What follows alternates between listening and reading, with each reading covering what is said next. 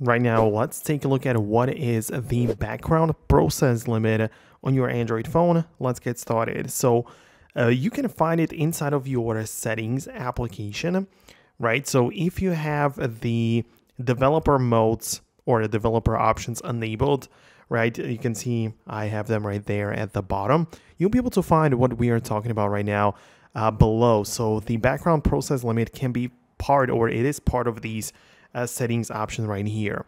Keep in mind that if you don't have the developer mode enabled, you can always just click on the About Phone section, go to the software information and find the build number, and essentially 7 times tap the build number to get to the developer mode. But essentially just go in here and so many, like really a lot of options to go through. But somewhere toward the bottom part of the app specific sections, right? So you can see the apps right there. We have the background process limit, and essentially you have a few options. So we have the standard limit, so no change from the regular Android device, or we have the no background process 1 to 4.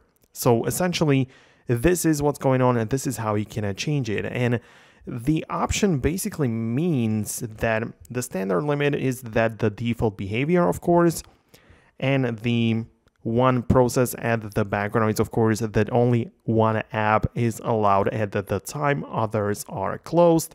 Then 2 means that only 2 apps can work at the same time, and it just goes like that. Obviously, it is useful if you want to test the app behavior.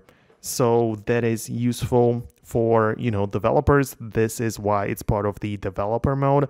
But other than that, I don't really see why you really need to use it.